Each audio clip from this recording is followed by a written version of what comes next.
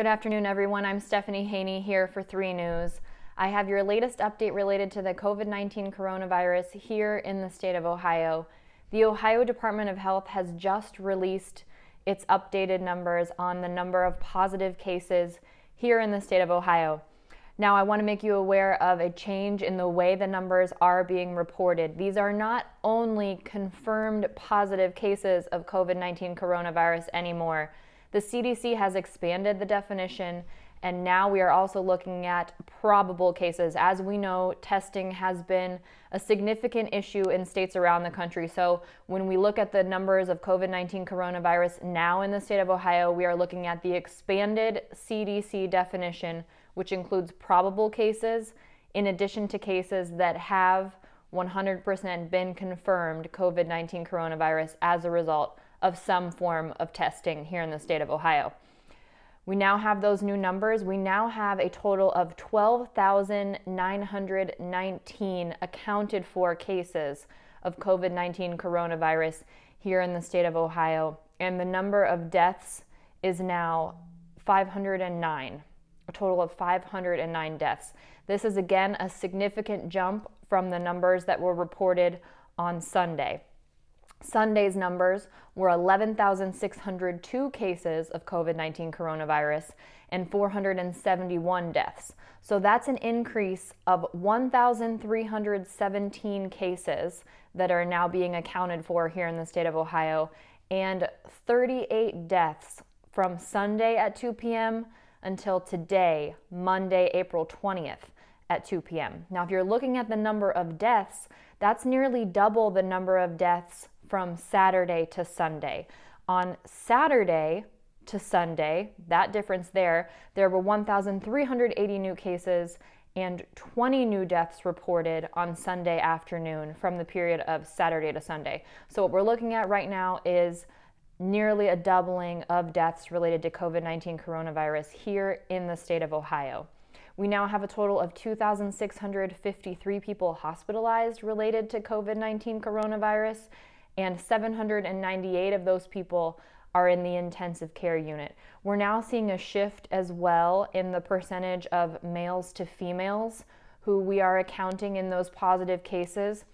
59% of those cases of COVID-19 coronavirus are reported in males and 41% in females. Now, we're getting this information as new reports suggest that many Americans may have had COVID-19 with no symptoms. This is not necessarily brand new information because we have heard from health officials that many people could have COVID-19 and be completely asymptomatic, therefore passing it on without anyone knowing, and also may have developed those antibodies to COVID-19 coronavirus. There's new research that suggests more people than previously thought may have already been exposed to and been a host to coronavirus with little to no symptoms at all. So this does seem like good news, but it's a little bit more complicated than that because it brings questions out about how business can resume here in the state of Ohio. The head of the CDC recently said that as many as 1/4, 25% of people who have had COVID-19 coronavirus may have shown no symptoms at all. So keep in mind when you're thinking about that, those temperature checks, the dry cough, a slight fever, these are things that would not necessarily show that someone would have COVID-19 coronavirus. And these are the kind of things that we're thinking about when we're trying to take into consideration what it would look like for the economy to reopen in the state of Ohio. Worldwide, we know that there have been more than 2.4 million confirmed cases of COVID-19 coronavirus and more than 160,000 deaths related to the virus. Here in the U.S., we know that there have been over 760,000 cases of COVID-19 coronavirus and almost 41,000 deaths.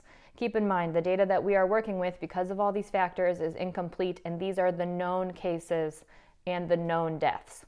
Now, when we talk about testing and the need to do this expansive testing as we look to potentially reopening parts of the economy here in Ohio, Governor Mike DeWine has said that we can expect something to be happening beginning on May 1st. RITE is offering more self-swab COVID-19 testing sites. 2 of them opened in Ohio. We talked about that this morning, but the chain is also opening 2 more sites in Ohio on Wednesday. Those will be in Akron and in Youngstown. So the Rite Aid in Akron will be located at 4053 South Main Street, and the Rite Aid in Youngstown is at 713 North State Street in Girard. So these are the self-swab tests. They're administered in the store's parking lot and overseen by Rite Aid pharmacists, and you are required to pre-register and schedule an appointment in order to get one of those tests. There will also be 9 other testing sites opened across the country by Rite Aid on Wednesday. That includes Delaware, Idaho, Michigan, New Jersey, New York, Pennsylvania, and Virginia.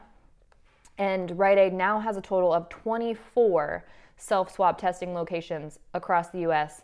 in 8 different states. So we are fortunate. We do have 2 of them here in Ohio already. We have that in Parma at 5795 State Road. So that opened this morning at 9 a.m. That'll be open till 5 p.m. If you would like a test and you think you might need one, you can register for that, pre-register for that, and schedule an appointment ahead of time at the Rite Aid website. We have links to that on WKYC.com. And there is also a location in Toledo. Now that location in Toledo is at 7225 Airport Highway in Holland. Those are the current locations in Ohio, with those other 2 opening in Akron and Youngstown on Wednesday, so keep that in mind.